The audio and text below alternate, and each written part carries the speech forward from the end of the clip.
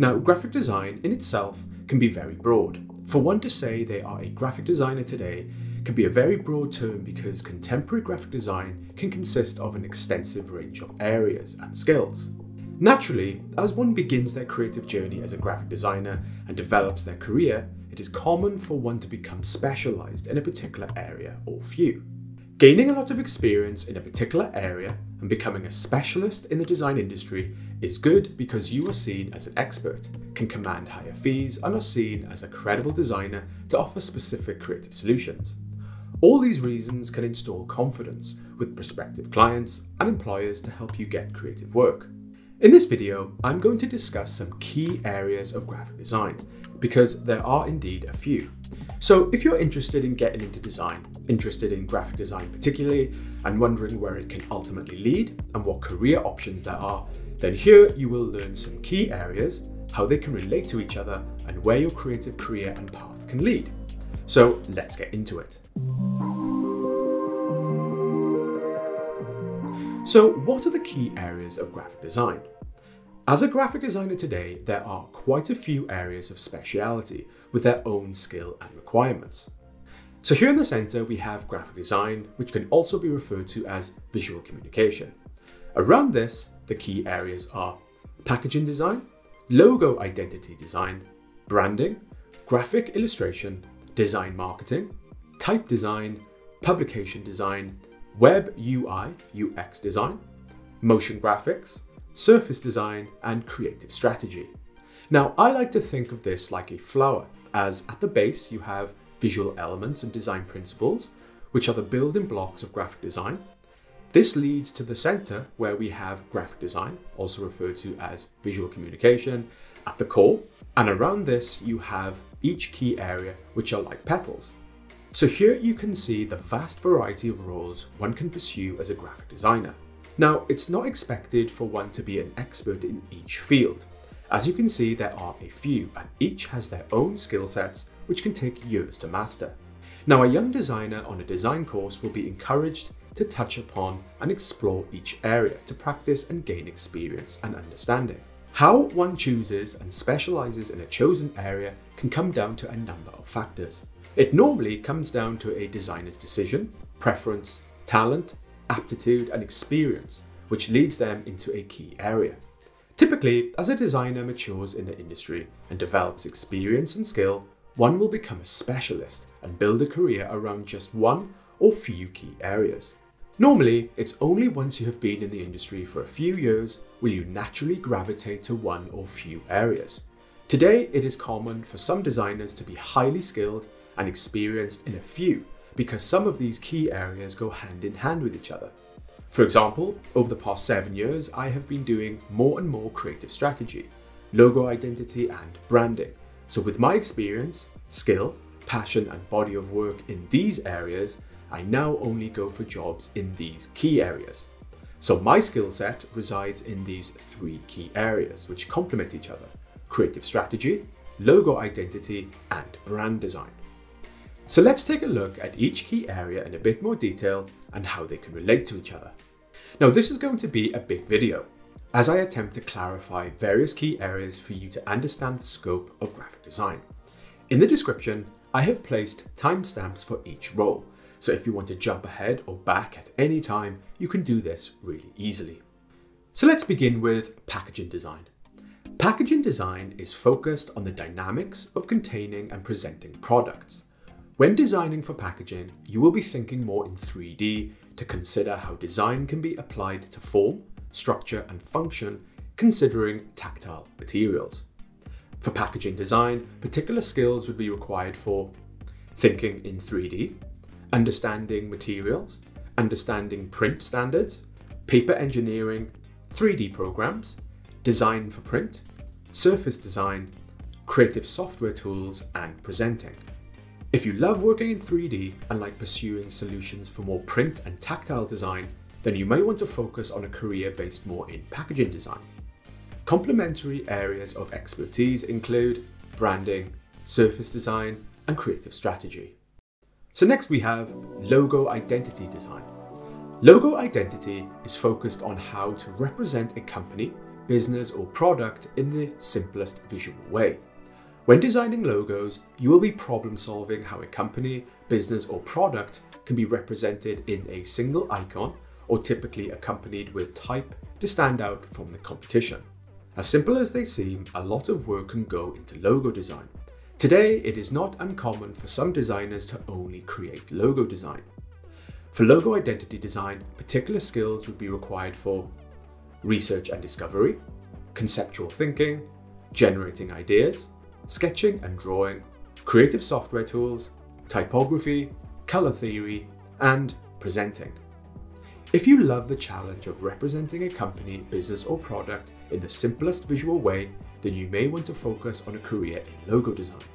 Complementary areas of expertise are creative strategy, graphic illustration, and type design.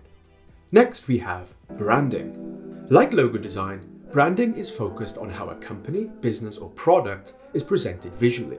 But unlike logo identity that focuses on a small creative aspect, branding looks to develop a much wider visual identity, which can cover a lot of touch points.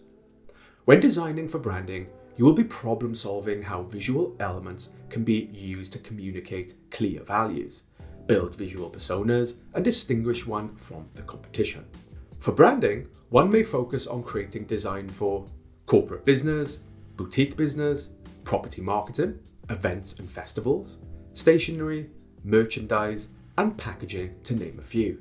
For branding, particular skills would be required for research and discovery, conceptual thinking, generating ideas, creative software tools, color theory, typography, creative layout, and presenting. If you love the challenge to build visual personas, to define distinct personalities and brands, then you may want to focus on a career in branding. Complementary areas of expertise are logo identity, creative strategy, surface design, type design, packaging design, graphic illustration, and publication design. Next, we have graphic illustration. Now, illustration in the traditional sense is a completely different creative discipline when applied to animation, storybooks, and graphic novels. These are not associated with graphic design so much, more so with the creative arts. When it comes to graphic design, illustration can be incorporated in a more simple, graphic way to enhance visual communication. For graphic illustration, one may focus on creating icons for brands, artwork for infographics, hand lettering, 3D renders, custom typography, motifs for pattern and texture, artwork for posters, and artwork for t-shirts and merchandise, to name a few, all of which can be used in broader design. For graphic illustration, particular skills would be required for research and discovery, conceptual thinking, sketching and drawing, and creative software tools. If you like getting hands-on with visual elements, enjoy illustration, and crafting bespoke graphic artwork, you may want to focus on a career based more on graphic illustration. Complementary areas of expertise include logo design and surface design. So next we have design marketing. Now, an emerging role that is becoming more specialized in the field of graphic design is design for marketing, which can also be referred to as social media design. Design marketing is focused on strategic communication for advertising or promotion and is heavily applied on digital platforms like social media. When designing for marketing, you will be thinking more about pure communication, audience, message, and the dynamics of the digital platforms it's applied to. For design marketing, one may focus on creating design for social media, advertisements, and augmented reality, to name a few. For design marketing, particular skills would be required for conceptual thinking, generating ideas, creative layout, and creative software tools. If you love coming up with design solutions to promote products or companies specifically on social media platforms, you may want to focus on a career based more on design marketing. Complementary areas of expertise include branding, creative strategy, and motion graphics. So next we have type design. Type design is focused on creating new typefaces and fonts or creating custom type compositions. A type designer may focus on creating custom typefaces, hand lettering, and sign lettering, all of which can be used in broader design. For type design, particular skills would be required for typography, sketching and drawing, and creative software tools. So if you love typography and like the idea of crafting your own typefaces or creating custom hand lettering, you may want to focus on a career based more on type design. Complementary areas of expertise include graphic illustration. Next, we have publication design. Now, publication design is one of the more traditional areas and focuses on design for presentation across print and digital. A publication designer may focus on design for print, creating magazine covers and layouts, leaflets and flyers, newspaper layouts, book covers, stationery design, brochure design, directories, manuals, and catalogues, to name a few. When focusing more on design for digital, one may be creating social media and PowerPoint or keynote presentations. For publication design, particular skills would be required for typography, creative software tools, creative layout, and presenting. So if you love working with typesetting, and creating informative presentations for both print and digital, then you may want to focus on a career based more on publication design. Complementary areas of expertise include type design, motion graphics, branding, and design marketing. Next, we have web, UI, UX design. Now, a huge area that is becoming more prominent in the field of graphic design is design for web, UI, and UX. This area focuses all around communication, presentation, and user experience, both online and offline. Now, I don't want to confuse this with web development here. Web development is more about coding. From a graphic design perspective, one will typically only concern themselves with the front end, which is the visual appearance, design, and experience. As a web, UI, and UX designer, one may focus on design for websites, apps, game UI, exhibits, interactive media, and augmented reality. For web, UI, UX design, particular skills would be required for wireframing, user journey, user experience, interface design, creative software tools, and creative layout. If you love creating digital work and crafting bespoke and interesting digital experiences, then you may consider focusing on a career based more on web, UX, and UI design. Complementary areas of expertise include publication design and creative strategy. Up next, we have motion graphics. Now, animation in the traditional sense is a completely different creative discipline when applied to, say, motion pictures, character, and environmental design. These are not associated with graphic design so much, more so to creative art and film. When it comes to graphic design, motion graphics can be incorporated in a more subtle way to enhance and add dynamics to visual communication. As a motion graphics designer, one may focus on design for animated infographics, animated typography, animated social media posts, TV advertisements, animated logo sequences, video presentations, video effects and transitions, and animated GIFs. For motion graphics, particular skills would be required for editing, audio mixing, creative software tools, 3D modeling, and presenting. So if you love the idea of taking your 2D design and bringing it to life in a dynamic way on screen, then you may want to focus on a career based more on motion graphics. Complementary areas of expertise include publication design and graphic illustration. Next, we have surface design. Now, surface design is the practice and focus of creating artwork specifically to be used as decoration, either alone or with other visual elements, with the aim to create a distinct tone and appearance, and can consist of patterns or textures. Such patterns and textures are then used to enhance the visual aesthetic or function of a design piece.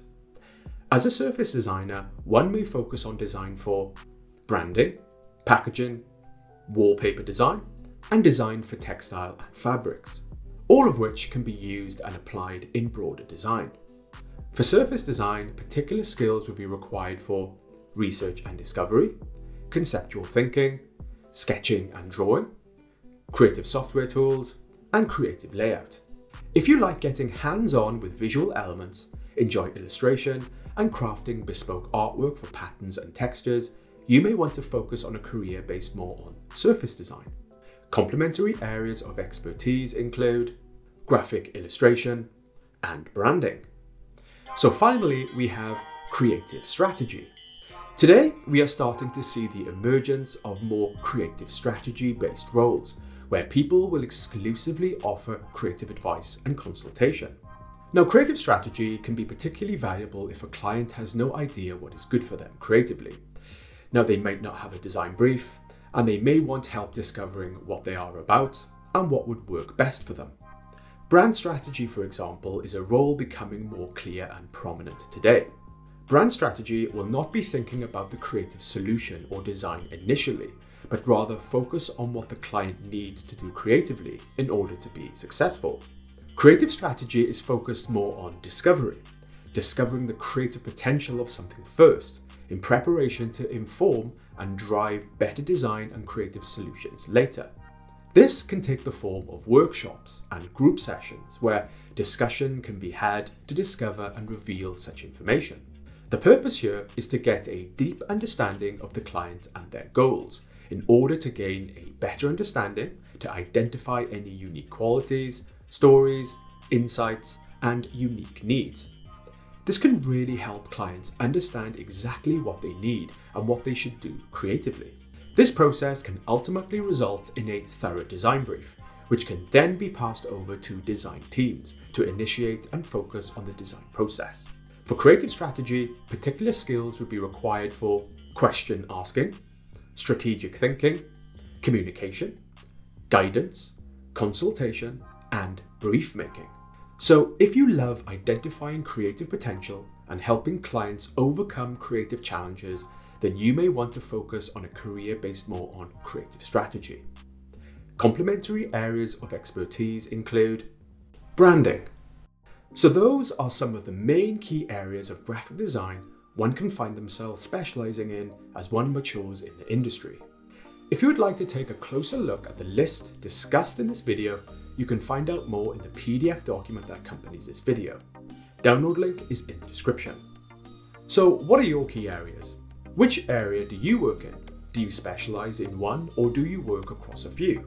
And if you are new to design, which area do you think you would like to specialize in most? Let me know in the comment section. And if you have anything to add to my list, be sure to share. Well, I hope you enjoyed this video. If you did, hit the like button and don't forget to subscribe and hit the bell button to be notified of more design discussion videos like this in future. Also, if any of you have any other design topics you would like to see me discuss, be sure to pop them in the comments or email me at creative@garethdavidstudio.com, and I'll look to create another discussion video like this in future. Until then, have fun guys, and I'll see you next time.